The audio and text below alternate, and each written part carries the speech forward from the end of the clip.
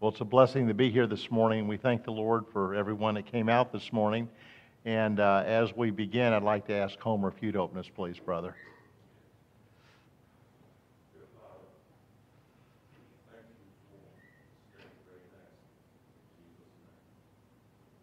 Amen. If you would, please open your Bibles to John chapter 17 this morning. John chapter 17 as we continue our study of the chapter of John. And as we begin here this morning, I thought I might just say this. It's interesting when we think about our Lord and Savior Jesus Christ and we think about the perception that the world kind of has of Him. Oftentimes, people see Him in His humility. They see Him walking. They see Him in His long robes. They see the kindness of Him. They understand that part of Him, but they don't truly see Christ. They don't truly see Christ. And you know, in our study here this morning, what we're kind of looking at in this study is we're looking at the Lord's Prayer for His disciples, which is where we'll be kind of picking up this morning. Our scripture reading is going to be the first 10 chapters of John chapter 17. But we're going to see that the Lord, part of His prayer is that the world would now come to understand, which His disciples are just beginning to see a little glimpses of who He truly is. He's God. And they need to understand that He is God and who He is. And we're going to look at some of the examples that we see in the Scriptures this morning by God's grace. So let's begin our reading of chapter 17, 1 through 10. And it says, and this is, of course, as we're beginning our study, these words spake Jesus, and lifted up His eyes to heaven, and said, Father, the hour is come. Glorify Thy Son, that Thy Son also may glorify Thee. As Thou hast given Him power over all flesh, that He should give eternal life to as many as Thou hast given Him. And this is eternal life, that they might know Thee, the only true God, and Jesus Christ, whom Thou hast sent.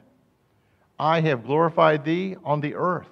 I have finished the work which Thou gavest me to do. And now, O Father, glorify Thou me with Thy own self, with the glory which I had with Thee before the world was. I have manifested Thy name unto men, which Thou gavest me out of the world. Thine they were, and Thou gavest them me, and they have kept Thy word. Now they have known that all things whatsoever Thou hast given me are of Thee.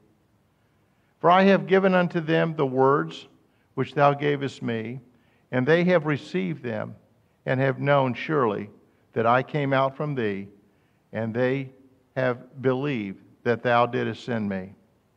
I pray for them. I pray not for the world, but for them which Thou hast given me, for they are Thine, and all mine are Thine, and Thine are mine, and I am glorified in Thee. Heavenly Father, we do thank You, Father, that we are blessed as we are here this morning, to have a place to literally come and join together, Father, in fellowship one with another, to have Your word in our hand and in our homes, and Father, to be able to open it and read it. But Father, we know just to read it means nothing. We need to have an open heart through the indwelling of the Spirit, to be open to Your wonderful truth and be guided by it in truth. So we ask You this morning to help us in these areas, to see the things that You'd have us to see this morning, that we may grow in Your grace and in Your truth. Much of what we'll be talking about this morning, most of us are familiar with, Lord, and know in our hearts and minds. I believe everyone here knows You and has received You as their Savior. But Lord, at the same time, there's a world out there that is lost and dying, and these are really challenging times. So help us to be better prepared, to be open to Your leading and guiding in all that we think, say, and do, and that, Lord, You would be glorified in all things. And we ask this in Jesus' name. Amen. Primarily, we're going to be looking at the latter part of this study this morning. We're going to be looking at verses 5 through 10. But we want to remember that as we looked at what Schofield said, we're going to be looking at the restoration of the eternal glory that what Jesus is kind of talking about here. Jesus did the great things. He committed them to the Father in prayer. You know, millions of people today claim to know Christ, and we just mentioned that a little bit as we started. And I think it's important to think about this. But you know, the problem is they're victims of a false religion. They're trusting in things without really knowing what they're truly trusting in. They really haven't come to truly know God. But they will still, at the same time, basically deny the true deity of Christ. Oh, he was a great man. He was a great prophet. He was even the Son of God, but he was a son, he wasn't the Son of God. He wasn't God himself. And we need to be aware of that there's many people walking around who think that they know Christ, but they really have never received Christ. And there's so much going on in the world today. We need to be aware that we are to be good stewards of what He's given us. They claim to know God, but the deity of Christ. This is a fatal error. What we have here is, however, not so much a definition of eternal life as a statement of the reason why Christ imparts eternal truth. And that is so that we may know the Father. Remember, we talked about last week how important it is that we see in the Scriptures as we look at the Old Testament, and we see how few times the word Father is used. They didn't have that kind of personal relationship that Jesus wants us to have with God the Father and God the Son and God the Holy Spirit. A very personal and individual relationship that we're to have with Him. What a wonderful place we live in this day and time is how we've been blessed. So that we may know the Father, the only true God, as Christ knows Him. That's how He wants us to know them. The Lord's goal was not only to include the manifestation of the person and the power of His Father, but also to manifest the purpose of the Father. The purpose of the Father. We look at verse 4 again in John 17. Notice what He says. Jesus says, I have glorified Thee on the earth. I have finished the work which Thou gavest me to do. Thus the Lord sums up His divine purpose of His coming to earth. From the incarnation to the ascension, the Lord glorified His Father. And now we come to verse 5. And here we read, And now, O Father, glorify me with Thy own self, with the glory which I had with Thee, what? Before the world was. Before the world was. You know, we might paraphrase this by saying, it's what He was saying basically, so far they have only seen me as the incarnate Son. They've only seen me as the incarnate Son in a sense. But now, let the world see me as the infinite one. And remember what his verse just said? When he said there, he said, when he says, O Father, glorify Thy own self with the glory which I had with Thee, what? Before the world. Okay, before the world even was. There's a glory beyond the brightness of the noonday sun, isn't there, my friends? A glory more splendid than the rainbows in the sky. A glory that's literally not of this world. In Isaiah chapter 6, he describes this. I want you to think about what we're talking about. He's going to be talking about the shining ones. This is a wonderful area of Scripture. Isaiah chapter 6 and verse 1. I'm going to read a few verses here. It says, In the year that King Uzziah died, and I saw upon the Lord sitting upon a throne, high and lifted up, and His train filled the temple. I want to back up just a minute. Y'all know who King Uzziah was? He was considered a good king of Israel, wasn't he? He was one of the good kings. But you know, he kind of messed up, didn't he? He got full of himself, went into the temple, started making sacrifices, and the Lord slapped him down. He had actually defeated the Philistines at that point.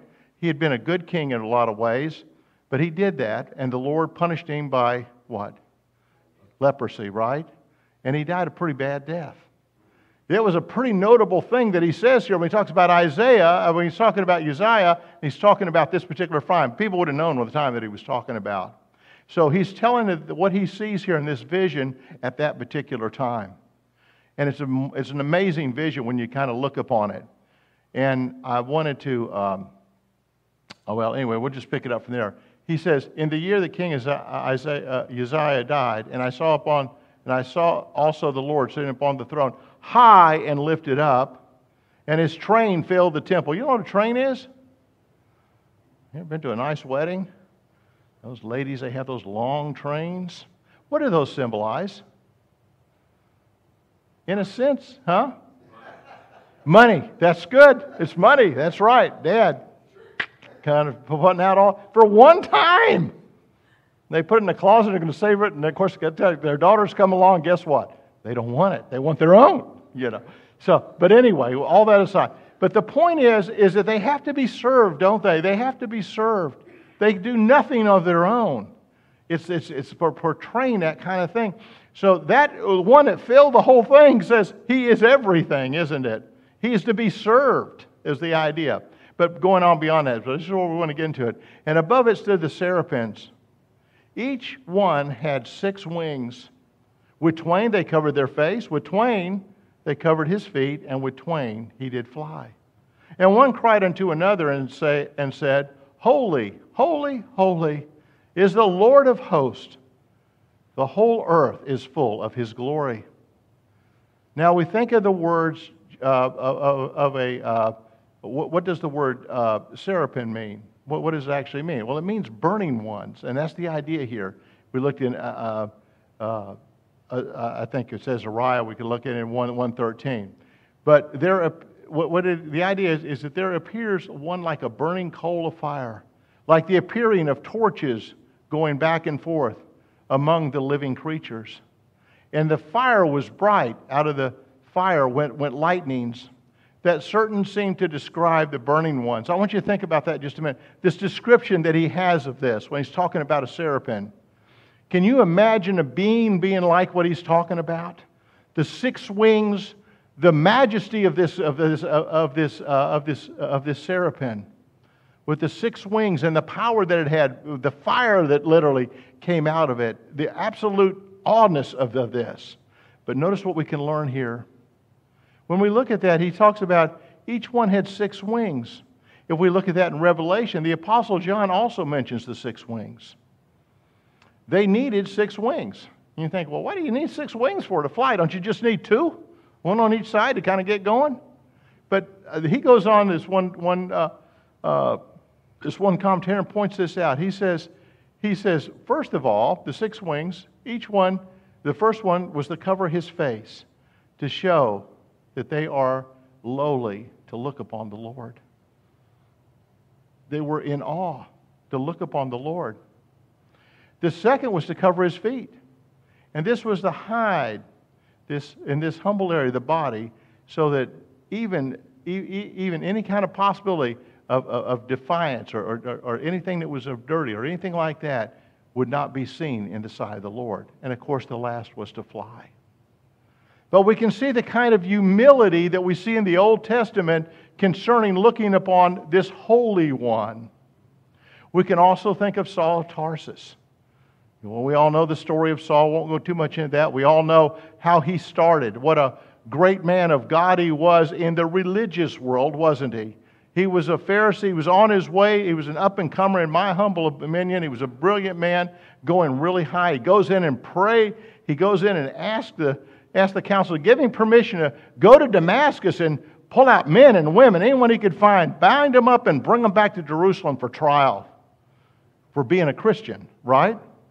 And we kind of know what happens on the Damascus road. And beginning in verse 9 of Acts, we read, And Saul, yet breathing out threatenings and slaughterings against the disciples of the Lord, went unto the high priest and desired of him letters to Damascus, to the synagogues, that if he found any of this way, whether they were men or women, he might bring them bound unto Jerusalem. Now please notice in verse 3. And as he searched as he journeyed, he came near Damascus. And suddenly there shined round about him a light from heaven. And he fell to the earth. And he heard a voice saying unto him, Saul, Saul, why persecutest thou me? And he said, Who art thou, Lord? And the Lord said, I am Jesus, whom thou persecutest. It is hard for thee to kick against the pricks. And he trembled and astonished. He trembling and astonished said, Lord, what wilt thou have me to do? And the Lord said unto him, Arise and go to the city, and it shall be told thee what thou must do. Of course, we know that he was blind at that point, had to be led to the city. This humbling experience, we see, that brought him all the way to the ground as he saw the Lord Jesus Christ. And then again, we can think of John, the apostle, prostrate, as we see in Revelation 1:9, when it says, I, John, who am also am your brother and companion in tribulation and in the kingdom and patience of Jesus Christ, was in the isle that is called Patmos, for the word of God and for the testimony of Jesus Christ. What's he saying in that verse? He's in Patmos. Why? It's a great island, wonderful place, beautiful beaches, just a great place to be, right? Is that what he's saying? No. It's like being in prison, isn't it? He was taken there to take him out of society, to abandon him, to lead a life like a hermit. He was left to himself. That's what he's talking about. He says, but I was in the Spirit on the Lord's day and heard behind me a great voice as of a trumpet, saying, saying, I am Alpha and Omega, the first and the last. What does that say? I am eternal. There's no beginning and no ending for me. I am eternal. I am from everlasting to everything in the future. And what thou seest, write in a book, and send it unto the 7 churches which are in Asia, unto Ephesus, unto Smyrna, unto Pergamos, unto Thyatira, and unto Sardis, and unto Philadelphia, and unto Laodicea. And I turned to see the voice that spake unto me, and I being turned, I saw 7 golden candlesticks. And in the midst of those 7 candlesticks, one like the Son of Man, clothed with a garment down to his foot, and guarded about the paps with a golden girdle. His head and his hair were white as wool, as white as snow, and his eyes were as a flaming fire, and his feet like unto fire, like unto fine brass, and as if they burned in a furnace, and his voice as the sound of many waters. And he had in his right hand 7 stars. And out of his mouth went a 2-edged sword, and his countenance was as the sun shineth in his strength. And when I saw him, I fell down at his feet as dead. John? Did not John walk with the Lord for 3.5 years? Had not John been part of that at his resurrection and seeing him after that in different ways through that 40-day period, some of the ministries that went on? But now what does he see? He sees the Lord Jesus Christ glorified. He sees the Lord Jesus Christ, God. And he is flat on his face as a dead man. Yes, we see this. Now let me figure out where I was at. Okay, and then in verse 19 it says, write these things which thou hast seen, and the things which are, and the things which shall be hereafter. I thought this was interesting. Through the indwelling of the Spirit, as we're going to be studying as we go further into our study, we talked a little bit about the Holy Spirit and how Jesus was talking to his disciples about the ministry of the Holy Spirit, what all was going to take place. But we see here that the actual revelation of what is going to come about is given by whom? By Jesus Christ again, isn't it? It's part of his ministry. He is the one that wrote the book. He is the one that is the book of the Revelation. So I thought that was interesting. Just kind of, I've read over that many times, but when I looked at this, I thought, that's interesting. It is Christ himself that's revealing the things that we look at now concerning the book of the Revelation. He's going to give them such light here. Yes. And then in verse 20 he says, the mystery of the 7 stars which thou sawest in my right hand are the 7 golden candlesticks. The 7 stars are the angels of the 7 churches, and the 7 candlesticks which thou sawest are the 7 churches. So I want to bring a little bit more of that in than just stop where I had originally. I could have stopped up there at verse 11. He talks about being the Alpha and the Omega and kind of that part of it.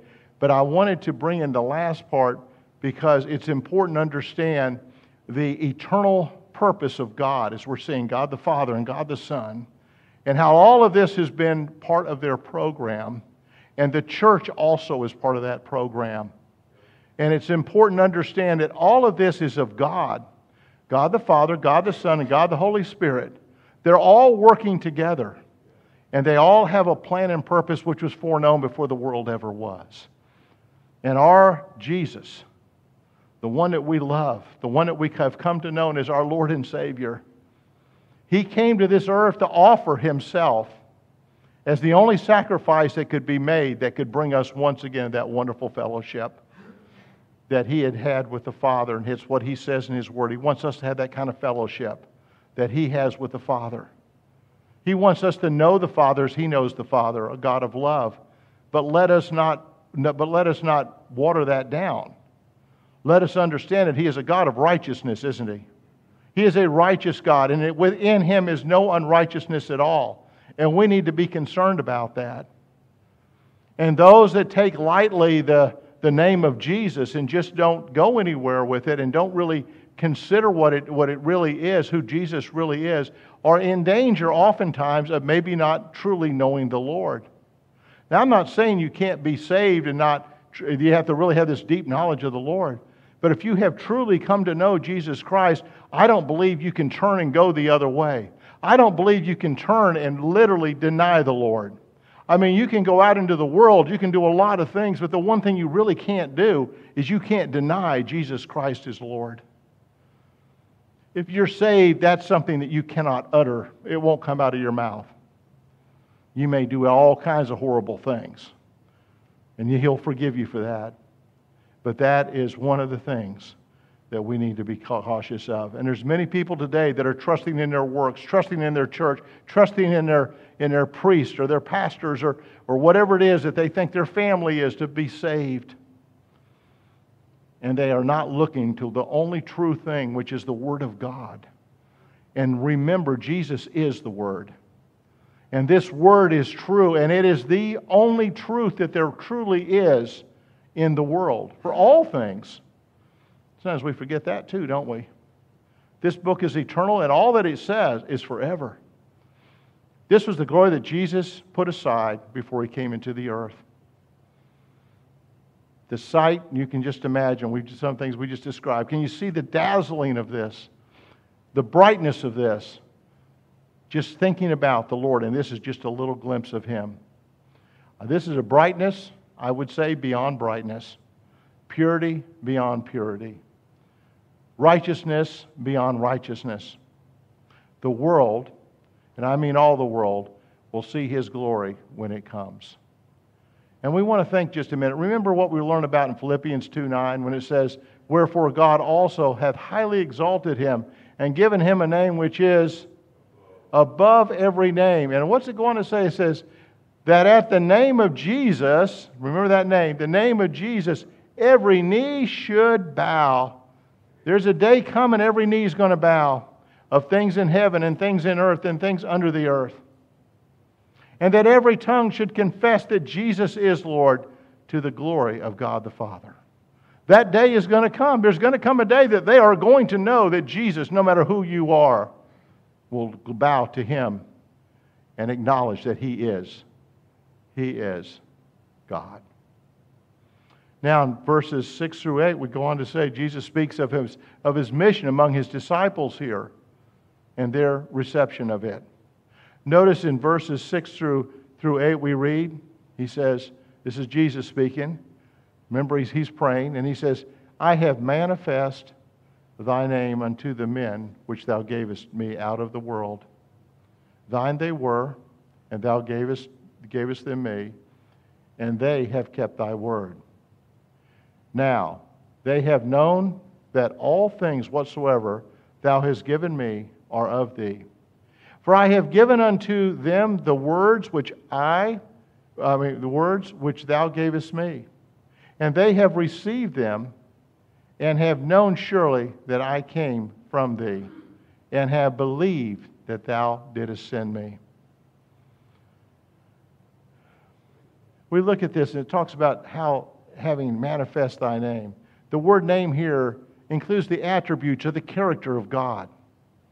Jesus had made known his character, his law, his will, his plan, his mercy, or in other words, he had revealed God unto them, hadn't he? In his very being.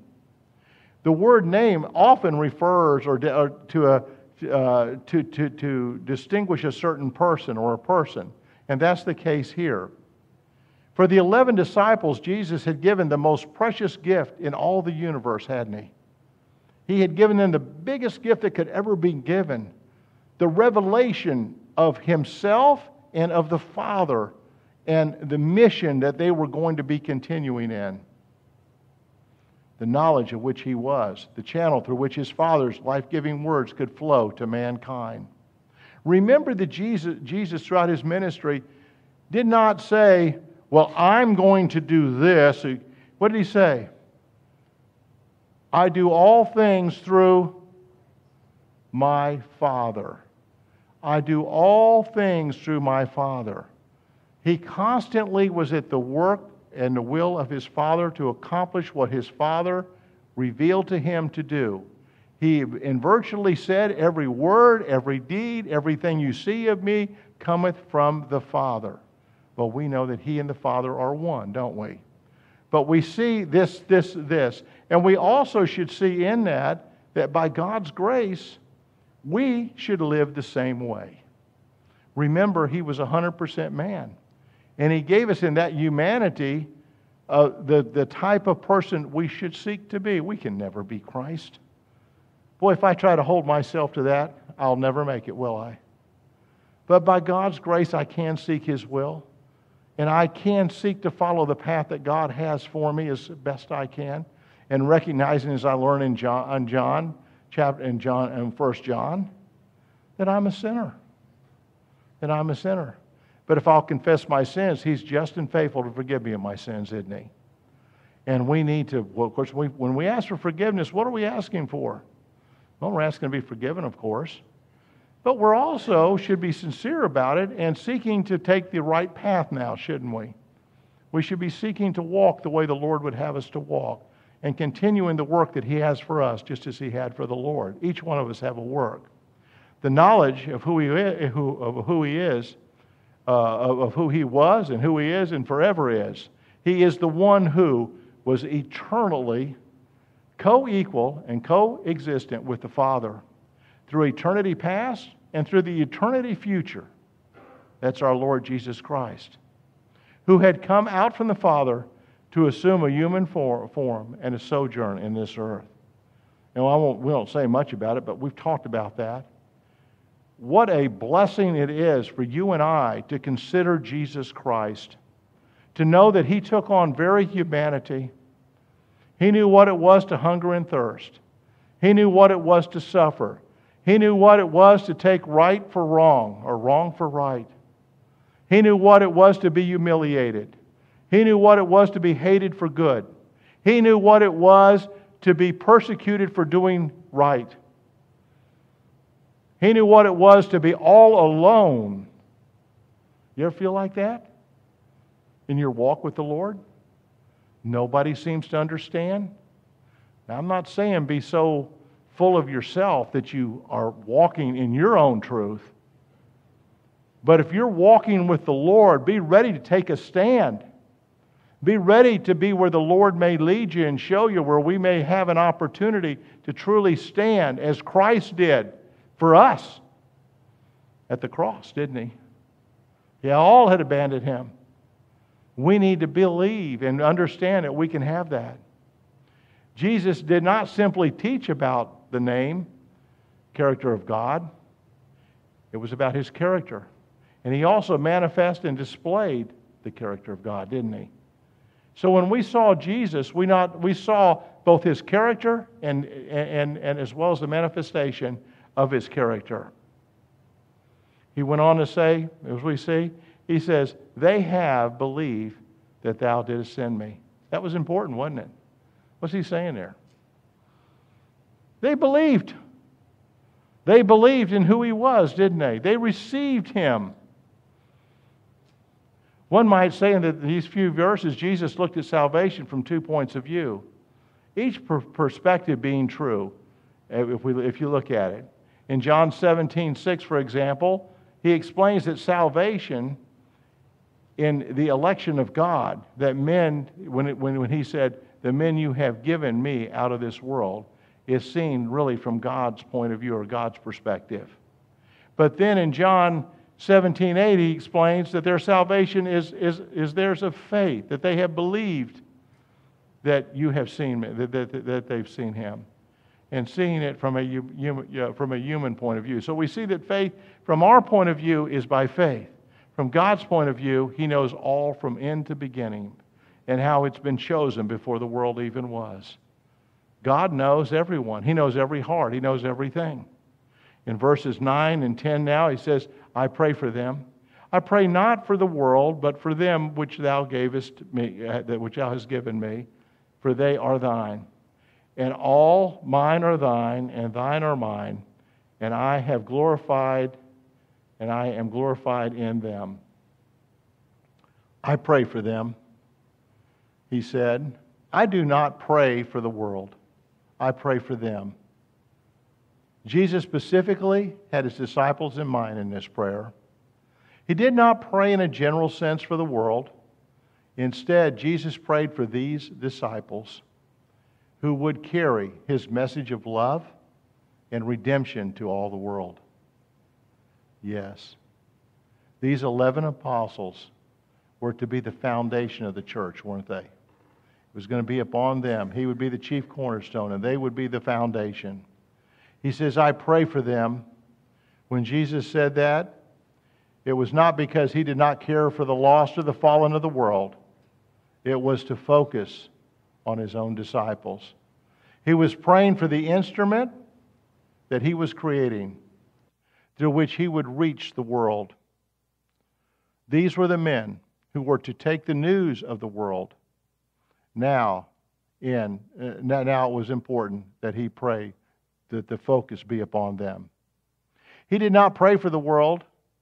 It is not because he did not have any concern for the world. He cares for each and every person with compassion, doesn't he? And was ever at that very moment taking his steps toward the cross. Thinking about this for just a minute, remember he's still on the road to Damascus. We talked about last week whether he's stopping and talking maybe to his 11 or whether he's just walking in prayer. I think he would have stopped because he's actually praying. As he's on his way to the cross, where is his heart? It's not about him. He's praying for us. He's preparing us. He's preparing them. I don't think can fathom such love, for knowing that he already knew they were even going to abandon him after all of this. All the world, what he had been through, all that they were doing to him, he knew before he ever even came into this world. And we see the love to complete the mission that God had set for him to accomplish. They had determined from eternity past that had to happen for you and I. To once again, as we're telling him what he's having here, to regain that fellowship that we once had prior to the fall of Adam. In essence, to now have that access that Adam had of going directly to the Father in prayer, and that throne room always being open unto us. Oh, how blessed we truly are. Yes, he cares for everyone. He cares. He is indeed the Savior of the world. In John 12:47, we can see it in many verses. There's a number, but I'm just going to read John chapter 4 and 39 through 42, and it says, and as many of the Samaritans of that city, and many of the Samaritans of that city believed on him for the saying of the woman, which testified, He told me all things that I ever did. Y'all remember this. This is the woman at the well, the woman that had 5 husbands, and now the one that she was with was not her husband, etc. We know that. But this is where this is coming in. She went back and told what happened with her at the well with Jesus. And then it says, so when the Samaritans were come to him, they besought him that he would tarry with them. Did I leave out a part? Oh, he testified. Okay. So when the Samaritans were come unto him, they besought him that he would tarry with them, and he abode there 2 days. And many more believed because of his own words. And please notice verse 42 now. And said unto the woman, now we believe, not because of thy sayings, for we have heard him ourselves, and know that this is indeed the Savior of the world. You see, the salvation of the world depends on the witness of those whom the Father has given him out of the world. And it is they who need his intercession at this junction. Speaking of the disciples, they needed him at this time. There were many that had come, but their faith, you can only imagine how that was crumbling. So many of them were, what were they looking for? They had in their mind, they had left off part of the Scriptures. They only took part of the Scriptures concerning the Messiah when he would come. They forgot that he was going to be a suffering Messiah too. And there was a price that was going to have to be paid for their salvation. They had forgotten these things. They thought that he was just going to come in and now he was going to defeat Rome and he was going to set up this beautiful kingdom and they were going to have these wonderful high seats in this. And now he had been telling them for some time, get prepared. I'm getting ready to go be with my Father. He was telling them these things, but they couldn't hear that, could they? They didn't understand that message. And they were still learning. There was so much happening all right now. He says, I pray not for the world. The term world here, as elsewhere, refers to the wicked, the rebellious, vicious men. The meaning of this expression here seems to be that Jesus is praying for his disciples as a reason why God should bless them. He says that they were not of this world. If you're here as a child of God this morning, where is your citizenship? Where is your real citizenship? What do we learn in Ephesians? Ephesians tells us that this world is not our home. It tells us the very moment that we came to Christ, God sees us as seated where? In the heavenly. It's a finished work, guys. It's done. Isn't that a blessing to your heart? Not easy to live it out. But you know something? By God's grace and the indwelling of the Spirit, we have power to live a wonderful life in relation to our true citizenship, not so much to this world. And we get that confused easily. I do. I look for the blessings in the world. Well, Lord, I need this, I need this, I need this, I need it. And it's all right to ask for things. But that's not what it's about, is it? It should be about glorifying the Lord. For the eternal home that we are a true part of, and what we can present to the Lord that we have done as He has directed us in whatever path that He has for us in our lives as we would seek to follow that path. Yes, this is the way it was to be. That they had been taken out of the world, that they belong unto God. The petition was not offered for wicked, perverse, rebellious man, but for those that were friends of God who were disposed to receive His favor. This passage then settles nothing about the question whether Christ prayed for sinners. His prayer was for them his prayer was for them was for them then prayed for His disciples. Well, basically, it's just He prayed for His disciples who were not those who hated Him and disregarded His favor. He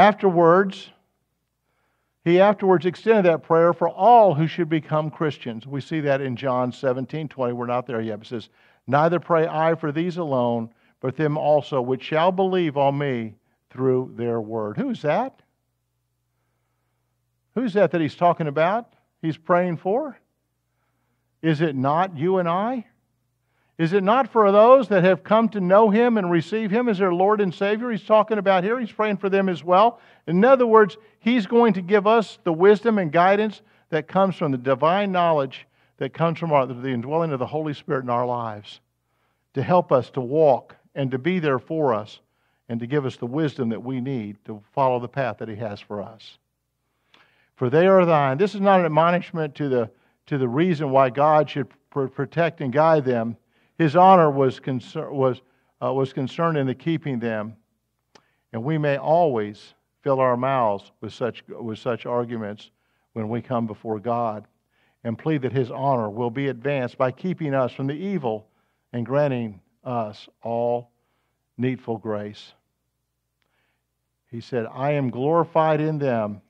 I am honored by their preaching and lives. The sense of this passage is, those who are my disciples are thine. They which promote my honor will also promote thine. And I pray, therefore, that they may have needful grace to honor my gospel and to proclaim it among men. It's good for us to always remember, just thinking about just a bit, the point is that Jesus and the Father are one. Jesus said, you cannot say you don't believe in me and you believe in the Father, or that you believe in me and you don't believe in the Father. If you believe in me, you're going to believe in the Father.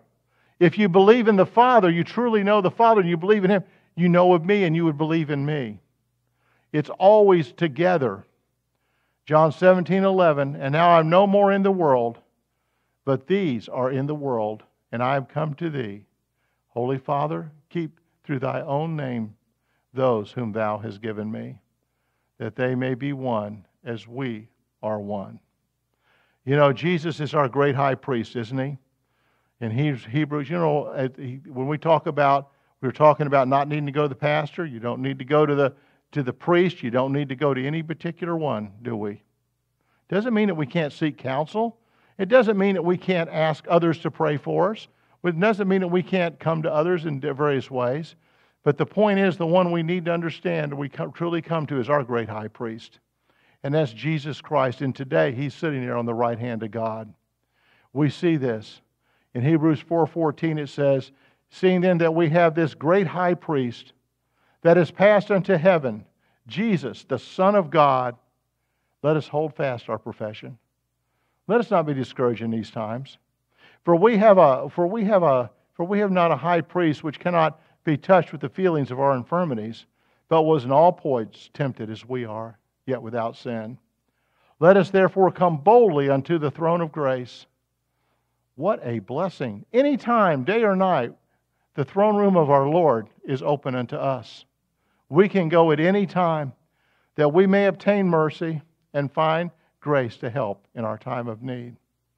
You know, our time of need is pretty constant, really, if you think about it, all the time. Well, listen, we're going to close out there, but we do have a few minutes left, so does anybody have any comments or questions or anything before we actually close here this morning? I'm trying to get a little more time. I'm not doing very well, but I'm trying to get a little bit at the end. Anyone?